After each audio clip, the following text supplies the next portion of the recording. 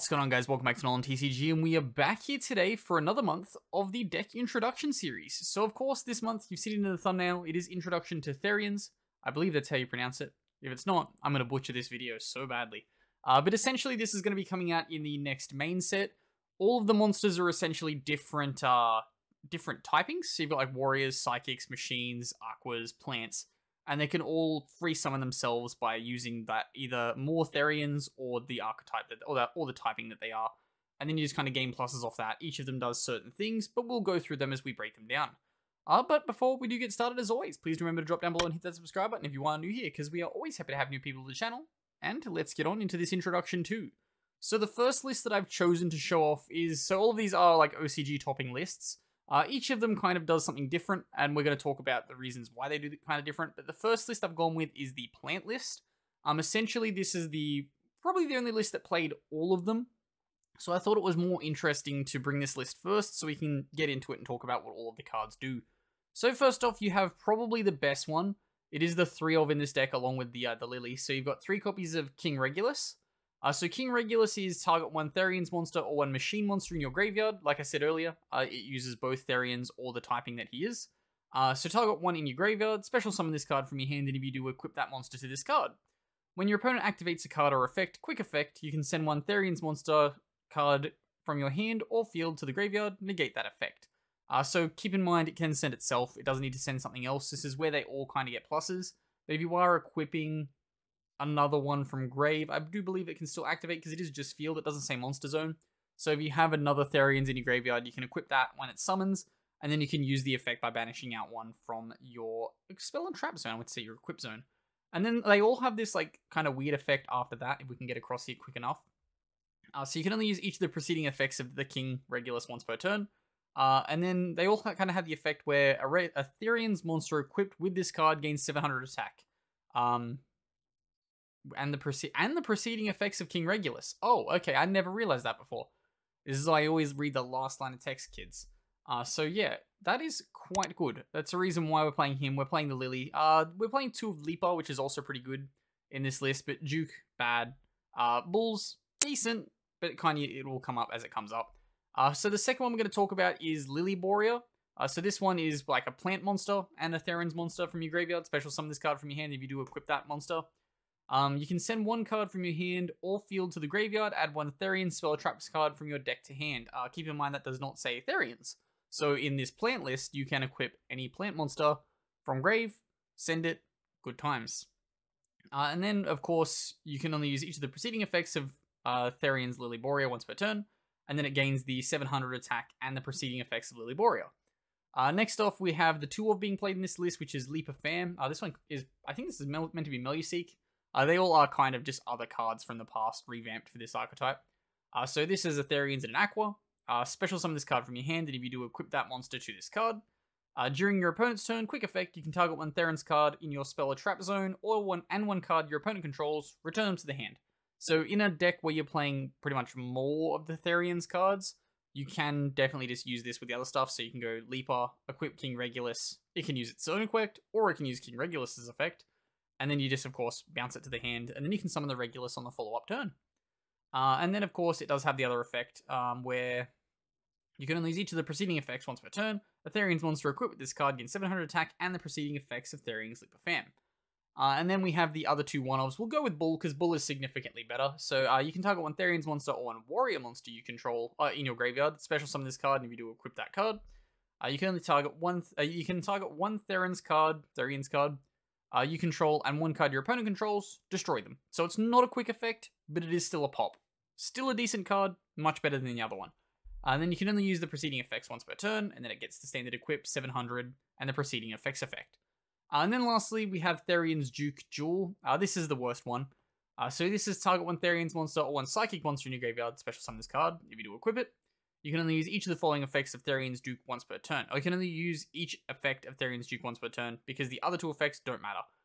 It's while you control an equip card, Therion monsters you control can't be destroyed by card effect. And then a Therions monster equipped with this card gains 700 and the preceding effect of Therions Duke Jewel. So it is pretty much just your protection. I guess you can use it to make like your Regulus big, and then it also gains the protection from being popped by card effect, but it's not the best. Next off, we'll go into the Spell Trap cards, and the Spell and Trap cards are surprisingly good, pretty much because they loop themselves. So the main one you've got here is Perpetual Engine Aggro System. So this is send one Therions card from your deck to the graveyard.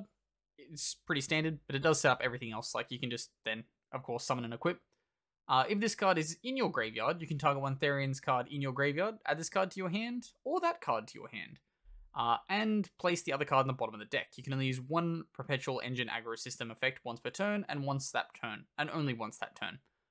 So the reason why that is important, or this card is important, is because essentially it just loops anything you want. Like, if you don't have the right card for the right situation, you just get back the aggro system. You can't then use the next effect, that effect the same turn, so it is a little slow. That's got to have some kind of restriction, otherwise it'd just be able to just freely dump anything to the graveyard, and that would be absolutely insane. The card is still very good. It toolboxes out pretty much your entire deck, and when you combine it with the field spell, that's quite good. Next off, we of course do have the field spell. It is Therions Ring Colosseum Saucer. When this card is activated, add one Therions monster from your deck to your hand. Pretty standard, just generic searcher for everything. And then you can dump whatever the other thing you won't want is, and then it sets up everything. Weirdly, no terraforming this list though for the spell. And once per turn, if a monster will be destroyed by battle, you can send one Therions card or one Perpetual Engine Aggro System from your deck to the graveyard instead. So it works on a foolish, if any monster you control will be destroyed by battle. It doesn't have to be a Therions monster, which is quite cute. Yeah, and then its other effect is once per turn, when a monster is destroyed by battle and sent to the graveyard, you can target one Therions monster in your graveyard, add it to your hand. So just plain and simple, if they try to beat you over twice, you just get the dump, and then you get the add, which is quite cute, and then lastly, the effect is you can only activate one of the field spells per turn. Doesn't stop you from only using one of the effects per turn or anything like that. You can just only activate one, which is fine, because you're only going to be netting that search anyway, because you can't really activate another one in the battle phase anyway. And then we go to our other spell card. So this is Therions Charge. So send one Perpetual Engine Aggro System or Therions card from your hand or face-up Spell and Trap Zone to the graveyard, except Therions Charge, draw 2 cards. Just a plain and simple draw 2. Not a quick play, which kind of sucks, but at the same time, you can loop it with the Perpetual Engine Aggro System, because, hey, it's now in the graveyard, you haven't activated it, you can then use the effect to add back from graveyard if you would like.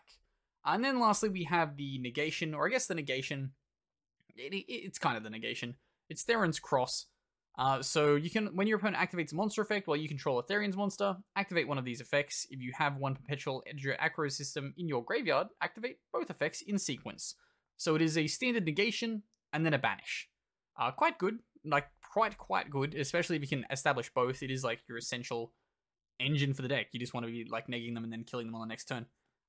Quite cute that it needs the Perpetual Engine Aggro System to revolve both effects, but hey, just a standard negation is still fine. You can only activate one Therions Cross per turn, which is probably the reason why you see most lists just playing one copy unless they have a reason to play more, simply because using that effect should then be able to allow you to kill your opponent on the next turn, hopefully. Okay, next off we have a striker list which features the Therions cards. This one has opted to go with Bulls. However, if you are a striker player, there is something you can consider in that you can play Bulls or you can play Regulus.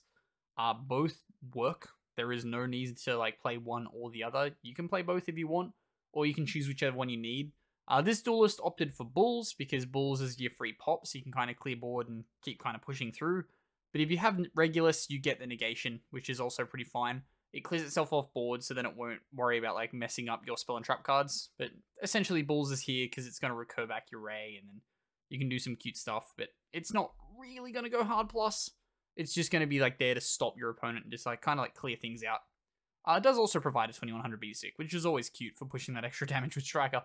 But the list for this one is 3 copies of Ash, 3 copies of Veiler, 3 copies of Maxi, your standard hand trap choice.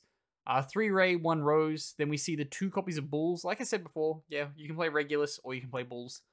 Then we see 2 Cold Buy, 2 Desires, 1 Rotor, 1 Afterburners, 1 Drones, 2 Shark Cannon, 2 Widow Anchor, 2 Multi-Roll, 2 Engage, because of the weird way that the OCG has this entire engine. Then we see 3 of the new cards, Sky Striker, Mobilize, Linkage. So if you control their monsters in your main monster zone, send 1 card you control to the graveyard, and if you do special summon 1 Sky Striker Race monster from your extra deck to the extra monster zone. And if you have at least 1 light or dark Sky Striker monster on the field or in your graveyard, The special summon monster gains 1000 attack. For the rest of the turn, after this card effect resolves, you cannot special summon monsters from the extra deck except Sky Striker monsters. So, pretty good card for Sky Striker. Pretty damn good card. Quite scary. Then we have 1 Terraforming, of course, after that, following up with our 3 copies of Colosseum Saucer, so we can add the bulls. No copies of the aggro system in here, which is quite interesting, because I've kind of figured it would be a spell card, at least it's free in the graveyard, and just kind of get it back into the deck, or add it back to your hand when you kind of need it. So it's pretty odd to, like, not see both getting played, but it's fine. And then we have 3 copies of Imperm coming through after that. And then extra deck, pretty standard, with a rather cute tech, actually. So we've got 1 copy of Zeke with 3 Shizuku, 1 Kaina, 1 Kagari, and 3 Hayate. Then we see the 1 Celine for the access code line with the Hulk, 1 Phoenix, and then we see a the Dark Charmer, because Dark Charmer can reborn Albaz and then go into Albion the Branded Dragon by superpulling your opponent, which is quite cute. Now, on the subject of playing Albaz, we see a 60-card Albaz Therions list. Rather cute. I actually need to switch from TCG, OCG back to TCG or OCG, whichever, because we're going back and front here. So, list is not like top tier meta because standard Albaz is significantly more consistent, but it is something rather funny to play, and you're going to net so much pluses from playing this list. So starting us off for the 60 cards, we've got 1 copy of Ad Libitum with the 3 Aluba, 3 Ash Blossom, 1 DD Crow, 1 Tragedy, 2 Effect Veiler, 3 Albaz, 3 Maxi, 1 Nibiru, 1 Shadol Beast. Then we hit the Therions package, which is what we're here for. So we're playing 1 Duke here with the 2 copies of Regulus and 3 copies of Lily Arborea, 1 copy of Griffin Rider with the 2 copies of Water Enchantress for our Brave package. 3 copies of Branded Fusion, of course, with 3 branded in red and 3 branded opening. 2 copies of Called by the Grave with 1 Crossout, 1 Draco back, and 1 Fateful Adventure. 1 copy of Foolish Burial with the 3 copies of Perpetual Engine Aggro System.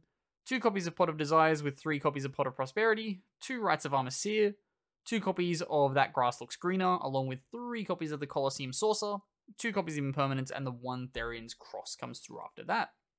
Then for the extra deck, of course, just standard Albaz stuff. We've got the 2 copies of Albion, 1 Quietus, 1 copy of Winder, 1 Guardian Chimera, 1 Steering Dragon, 1 Blazing Dragon, 1 Iceblade Dragon, 1 Dragostapelia, with our Numeron package of a Dragooblion, a Hope Harbinger, and a Nuberon Dragon, with 1 Link Spider and 1 Verte Anaconda. But that does wrap us up here for the introduction to for this month. If you are going to be playing Therions, what are you going to be mixing it with? I definitely don't see this as being a deck that you can just out and out be like, I'm a Therions player and play 40 Therions cards, because it simply doesn't work like that. You will need to mix it with something, so do make sure to comment them down below what you are going to be mixing it with. But as always, I've been Ben from NolanTCG, and have a good afternoon, everybody.